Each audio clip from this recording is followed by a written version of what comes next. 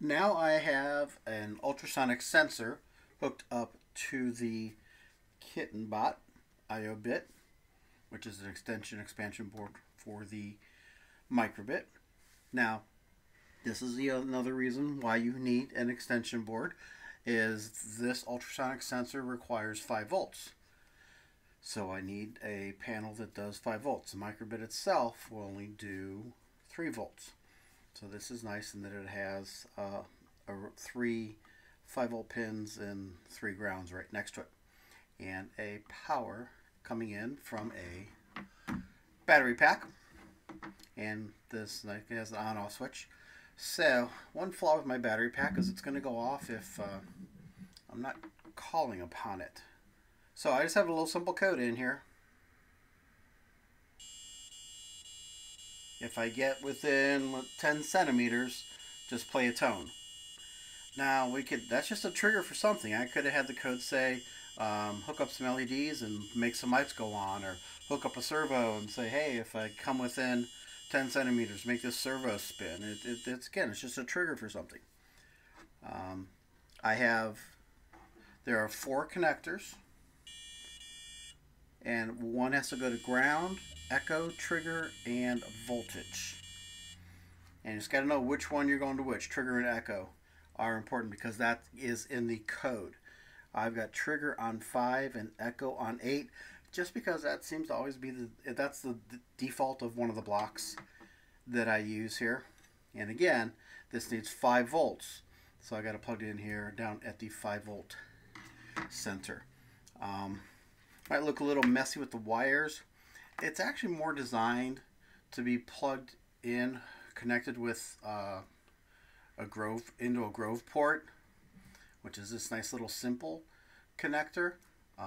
These 4 go on here, and then this plugs into a Grove port that's on a board. But this doesn't come with a Grove port, which is okay because you just got to plug them into the right places. The Grove port just happens to be designed that one of the pins goes to 5 and one of the pins goes to 8. And one goes to voltage and one goes to ground. So you do need to get an extension with some blocks for the ultrasonic device. Again, I got the MakerBit extension and used the ultrasonic blocks that come with it. So here's MakerBit, the ultrasonic blocks.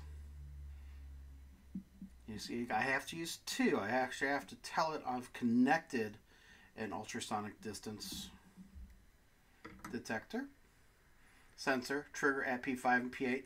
So with those being drop-down boxes, I'm assuming I can change to whatever pins I want to use. And then I've got to use that part for the if. And then this is just for if you want to do some more math with it, kind of thing. And then just simple little code. First, start by connecting the ultrasonic sensor. And then if distance is less than 10 centimeters, we could put inches. I could put any number in. I just told it to play a middle C.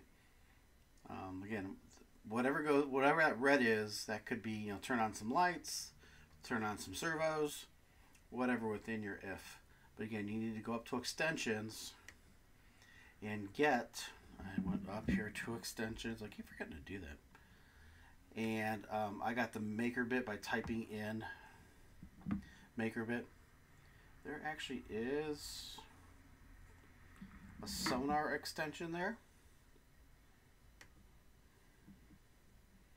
Let's see what it pops up with. Sonar right here, which is basically the same. It doesn't give you as simple and as easy. It doesn't give you multiple blocks. You got to kind of build the block. But again, there's a trigger and there's an echo. And what units are you in? I like the MakerBit blocks. So there is hooking up a ultrasonic distance sensor.